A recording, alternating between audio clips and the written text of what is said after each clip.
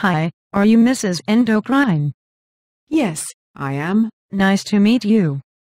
My name is Sally Krukenberg. I'm a physician assistant. You can call me Kruk for short. What brings you into my office today? Okay, thank you for seeing me today, doctor. I have been feeling fatigued and weak. Let me make a quick correction. I'm a physician assistant, not a doctor. Getting back to your signs and symptoms, for how long have you been feeling this way? Oh, I'm sorry.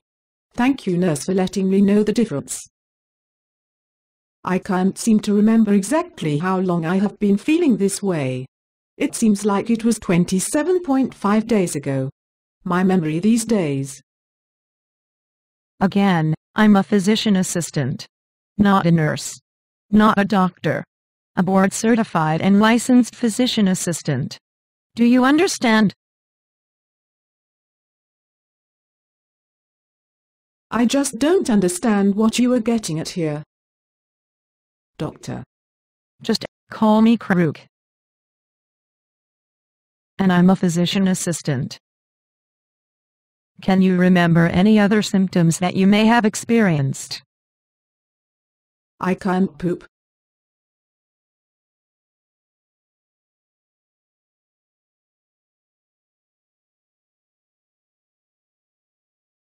Which causing me to have abdominal groans.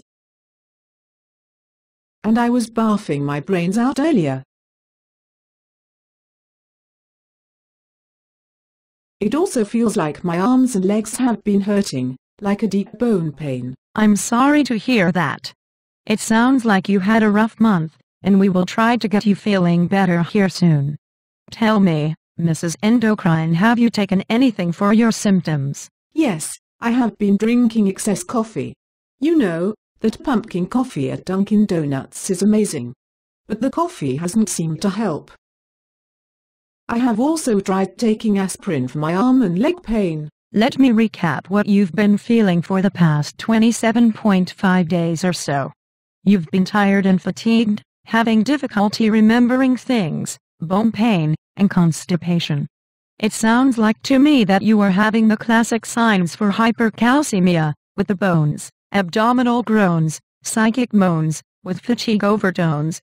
Have you had any recent problems with kidney stones? Why, yes I have. In fact, I brought this in with me. It came out when I peed. Oh wow, that looks like a kidney stone. Let me check on your lab results. It looks like you have too much calcium in your blood. And your parathyroid hormone is elevated. So what does that mean, physician assistant Kruk? Basically that means that you have too much calcium in your blood, instead of in other vital organs such as your bones.